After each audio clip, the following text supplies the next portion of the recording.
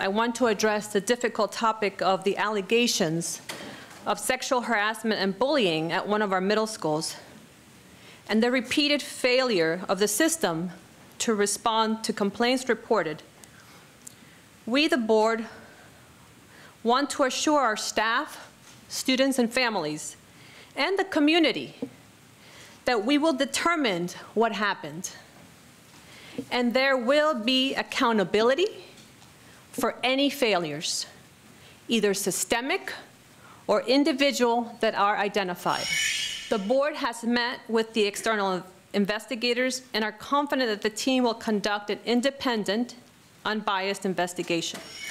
First, the team is investigating any potential failures by MCPS in connection with the promotion of Dr. Joel Badelman to principal of Paint Branch High School. The board expects to receive a report of this first phase of the investigation by September 8th, 2023. The team is also simultaneously conducting a Title IX investigation into any potential Title IX violations led by Joel Badelman. The findings from that phase of the investigation will take more time due to strict statutory due process requirements pursuant to Title IX. We all take this very seriously.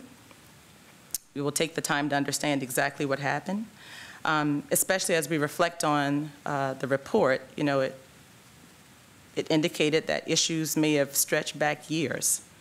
It indicated that people may have felt like they had failed leadership. And also know that our team is going to be fully responsive and cooperative with the investigators.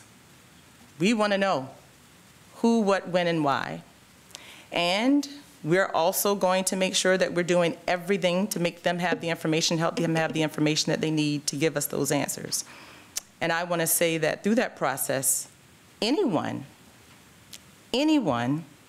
who is implicated in wrongdoing will be held accountable, period. So I'm going to pull every lever, use every tool, and exercise every authority that I have as the superintendent, if necessary, to overhaul any part of our system that requires that.